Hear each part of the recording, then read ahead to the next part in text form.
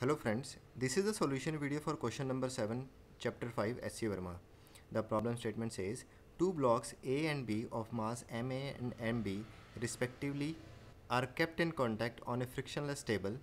The experimenter pushes the block A from behind so that blocks accelerate.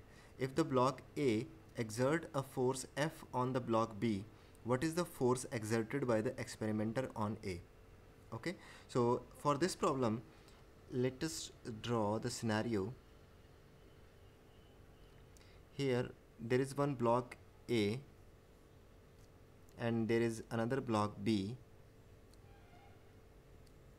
This is block B. The experimenter is pushing the block A with the force Fe, and block A exert a force F on B. So it is given. So if block A is exerting a force F on B, so the same amount of force is exerted by B on A, so that is going to be F. Okay, and both blocks are moving with an acceleration A. Okay, so now given MA and MB are masses of block A and B. Now first of all we will draw the FBD of block A. So FBD of block A, so this is block A.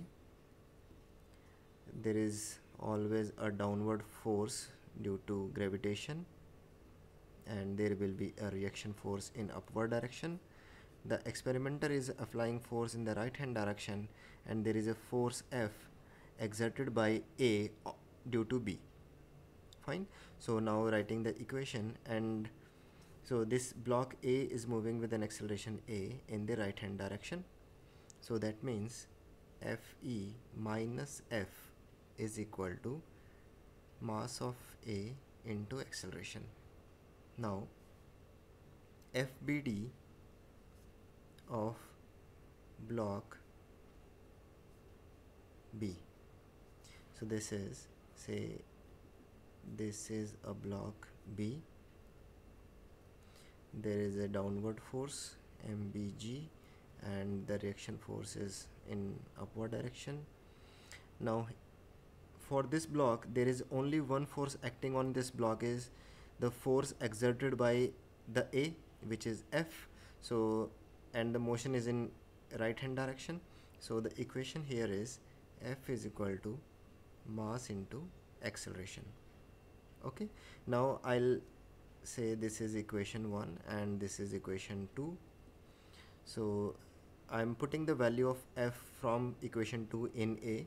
So that is going to be Fe minus MB A is equal to MA times A.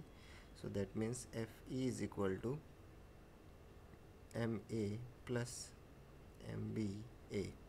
Now Fe is equal to A times MA plus MB. Now from this, from equation 2, A acceleration is force upon mass. So from this, acceleration is equal to force upon mass. So this implies the force due to experimenter is, I am replacing this acceleration value here, so F upon MB times MA plus MB. So this is the solution of this problem.